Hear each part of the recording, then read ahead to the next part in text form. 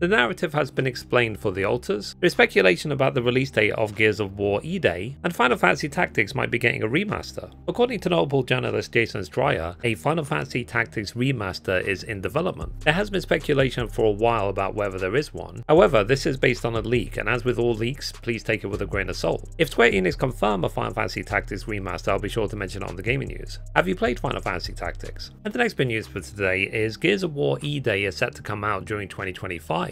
That's according to an article on The Verge. The Xbox Showcase for 2024 introduced a number of new games for Xbox, with Gears of War E-Day being a notable one. When we know the actual release date for Gears of War E-Day, I'll be sure to mention it on the gaming news. Which Gears of War game do you like the most? And the last bit news for today is the narrative for the alters has been explained. The game centers around the idea that a single choice in your past can be pivotal to how you turn out as a person in the future. The developers at 11-bit Studios looked at their own lives to decide what were the pivotal moments, and they modeled it in the game. In the story of the game, the main character has to create alters in order to help him escape an alien planet. Those duplicates, however, are different based on a different choice in their past. You can download the demo now on Steam for the alters if it sounds interesting. The alters is set to release on PlayStation, PC, and Xbox during 2024. When we know the release date, I'll be sure to announce it on the gaming news. Would you play a game like the alters? Let me know what you thought in the comments. Be sure to check out my other gaming news videos, and I will see you tomorrow. Thanks guys, bye bye.